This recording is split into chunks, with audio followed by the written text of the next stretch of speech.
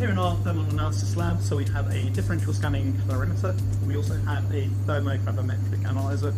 So what these will do is that we can assess the behaviours of certain materials, so we can look at pharmaceutical, and assess the behaviours under different thermal conditions. I'm here with a Greenwich UV spectrophotometer. So this is a piece of equipment you'll use if you do an undergraduate or postgraduate degree here with us, and you use it quite frequently. So it can be used for a range of different things. So it can be used for certain assays. So you can use things like Beer-Lambert law. So we're applying theory in the lab. So this lab is also used for the preparation of our samples for some of our analytical labs on our Master's Pharmaceutical Science course, so that people will be using mobile fume cupboards in order to prepare their NMR samples.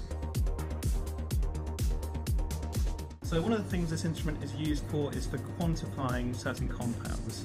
So I use an internal standard to work out how much we have in a sample, and we can assess things like purity and the amount of a certain substance in the sample.